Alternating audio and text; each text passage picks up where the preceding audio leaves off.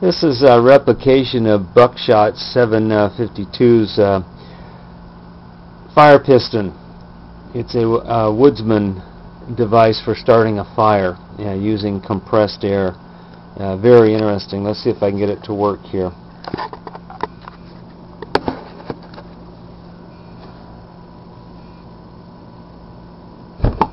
There she goes.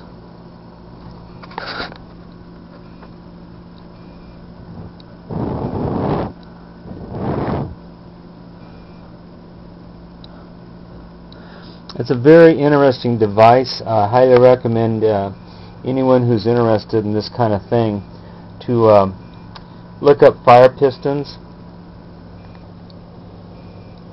and you can make one of these using parts from Lowe's hardware store.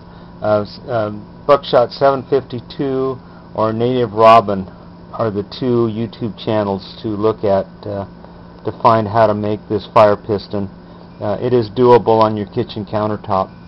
I didn't use anything special to build this. I don't have a drill press or a lathe, or I did it just with hand tools. So thanks for showing this Buckshot and Nativerobin. Your videos were very helpful in how to build one of these fire pistons.